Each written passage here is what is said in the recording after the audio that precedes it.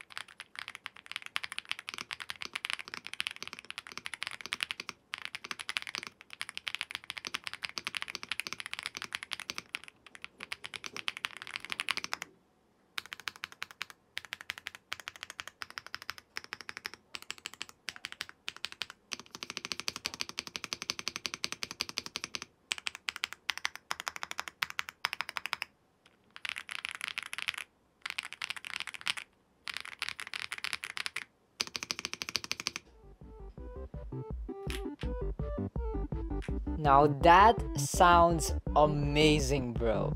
Did you hear that? They definitely put in a lot of effort in making this keyboard sound good. Has a lot of layers, a gasket mount, even an aluminum case. of course the keyboard will sound amazing. Now, other than the good sound and the good looks of this keyboard also has pretty good performance. The switches that this keyboard has a 1.2mm actuation point, which is a pretty good actuation point for mechanical switches. Now, this keyboard also has triple connectivity, so you can use the 2.4 GHz dongle over here, or you can also use it wired or with the Bluetooth 5.0. It also has a pretty large 8000 milliampere battery over here, so that will definitely last you a pretty long time. For the polling rate of this keyboard, it comes in 1000 Hz. Very nice. So yeah, let's go ahead and plug it in, test it out in game, check out its RGB and even this screen. Crazy, and all of these different functions. Let's go ahead and plug it in and test them out. So I plugged the little 2.4 GHz dongle over here into the computer. You can just go ahead and turn this on now and use it wirelessly. So I'm gonna go ahead and switch it to the wireless mode. Oh, there it is. Look at that. It's glowing, and also the sides.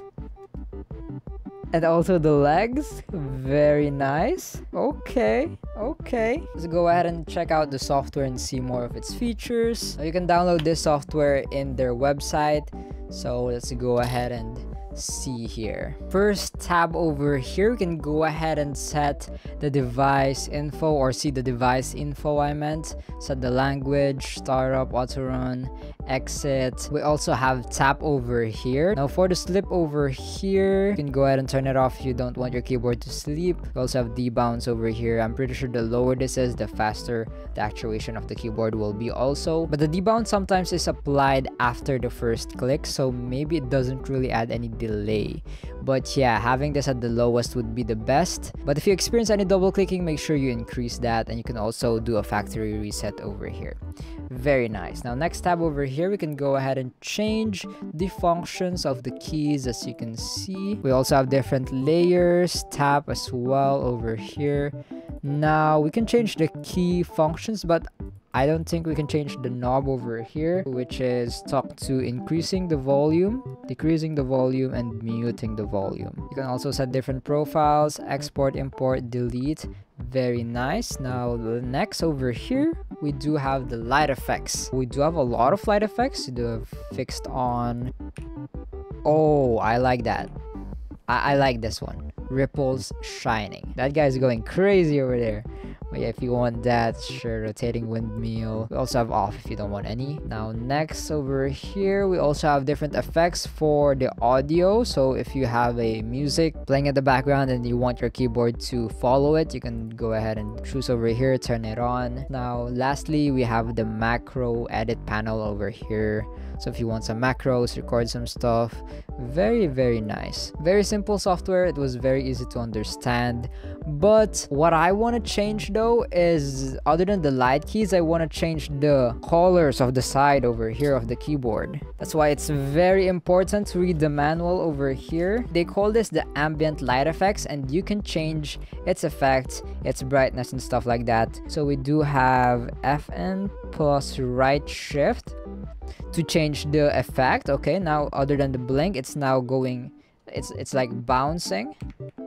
We do have the go around with different colors, just cycling through different colors. I like this one. You can really see how good the colors of the RGB are. Now this one is static. I do recommend this if you're going for a theme. I wish you can change those settings in the software as well. Yeah, you will have to use the combination keys over here. Oh, another thing is the screen over here. If you've noticed, it's not really a screen actually. It's more like a logo with an LED behind it. That's why it's making it looks like a screen. So yeah, I think that's what it is. Correct me if I'm wrong, but yeah, I also did not see any way to change it in the software. So yeah, I think it's just a little logo of GravaStar with a LED light at the back. So let's go ahead and do a little typing test.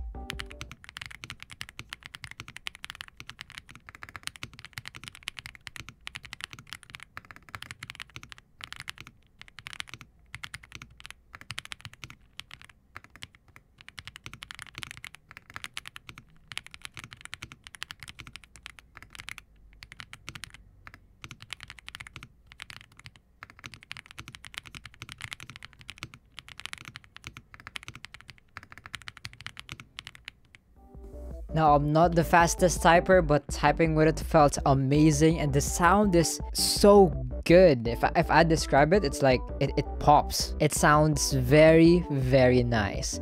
But okay, enough with the typing test. Let's actually go ahead and try gaming with it.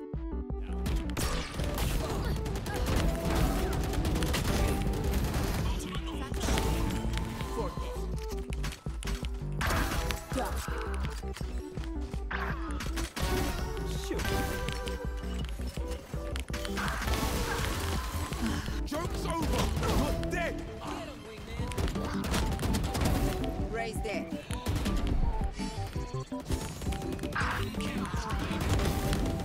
Results.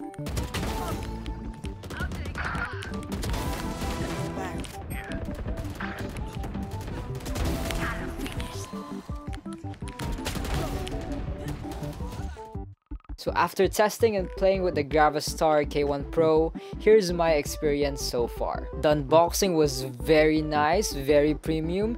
Down to the setting up the software, it was pretty smooth, everything went well. Again, you might miss it. You won't be able to set up, at least at the moment, the side lights, the ambient light on the side of the keyboard in the software, but you will be able to do it with the keys. But yeah, other than that, typing with the keyboard also felt amazing. The feeling of the keys, the gasket mount, typing with it felt so good and sounded so good. I love the experience. Felt very responsive, felt pretty good. I have no problems with the responsiveness and the gaming performance of this keyboard. I've also been loving the looks of the keyboard. As you can see, definitely sticks to the vibe of the GravaStar alien thingy. If you have a similar setup, you're definitely gonna love this keyboard. But even if you don't, you just like cool tech, cool stuffs, cool keyboard, good sounding keyboards, I'm sure you'll also like this keyboard. Anyways, that'll be it for my review of the GravaStar K1 Pro. Really nice keyboard from GravaStar. I'll go ahead and put this keyboard first link in the description if you want to go ahead and check it out. You can also use my discount code MIGSS for some discount. And by the way, a little disclaimer, this keyboard is sent to me by GravaStar, but that won't change my review of the keyboard and my opinions. Everything you've been hearing is my honest review and opinion. I pray and hope that this video helped you in some way. Don't forget to stay grateful, guys, and remember, Jesus loves you. Bye bye.